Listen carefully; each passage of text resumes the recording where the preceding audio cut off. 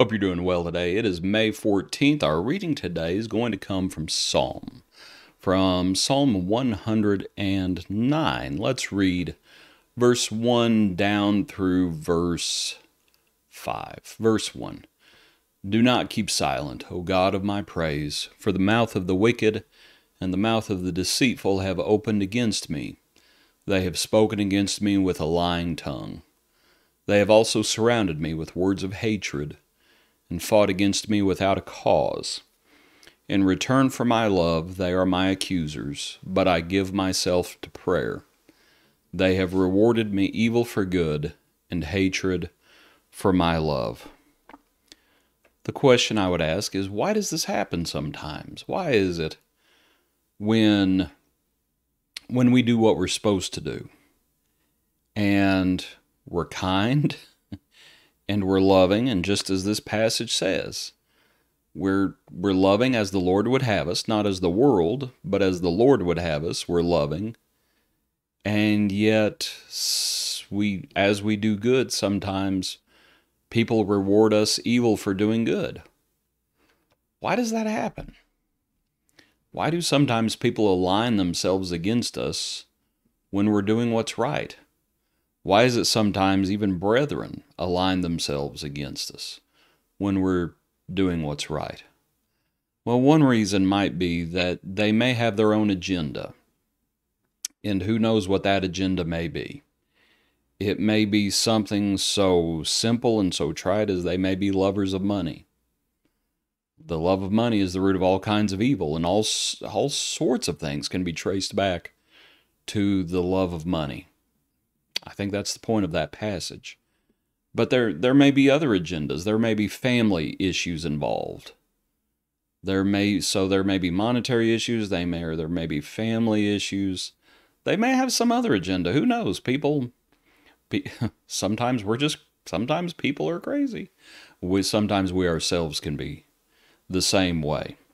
So that's one reason people sometimes do this. I'm not saying that it's right. I'm just saying that it happens. Sometimes people choose a different side as well, and they choose someone else. They may think, if you're doing what's right, if you're doing what's good, in all likelihood, you're probably in the minority. And sometimes people don't want to be in the minority. Sometimes people, they want to do what's popular, and they appeal to numbers. And they don't want to bet on the wrong horse, for lack of a better analogy. They think you're going to lose, and so they choose a different side. Ultimately, it may be that they're just selfish, and selfish people rarely appreciate goodness. And it may just come down to that they don't appreciate the good that you do. They don't appreciate the love that you have because they're selfish. And they're narcissists. And they just don't appreciate it. It happens. And they align themselves against the good, against those who are doing what's right. And it's a sad thing when it happens.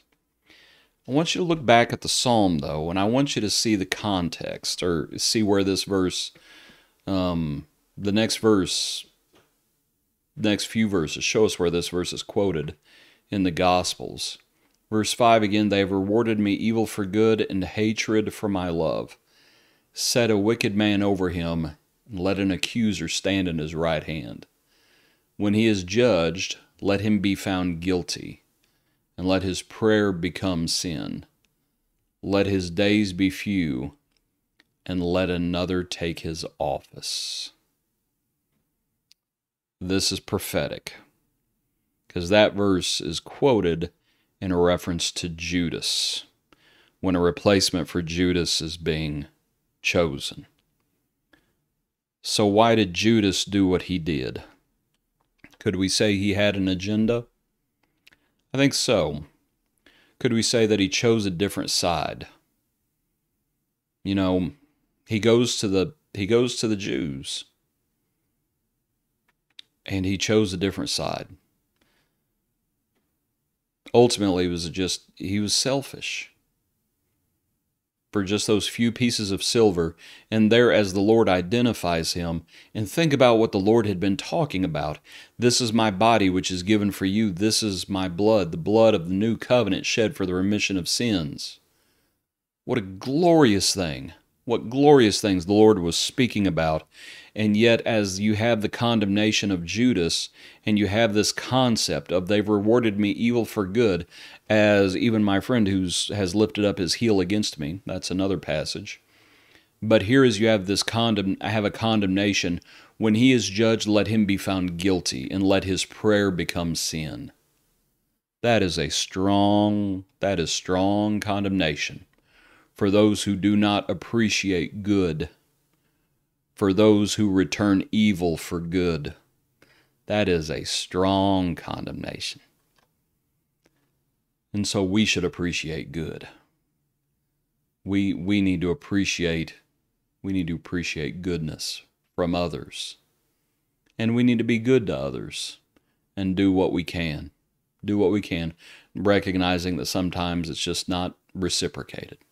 Appreciate you. I hope your day is going well. Hope you join us for our next brief look into God's Word.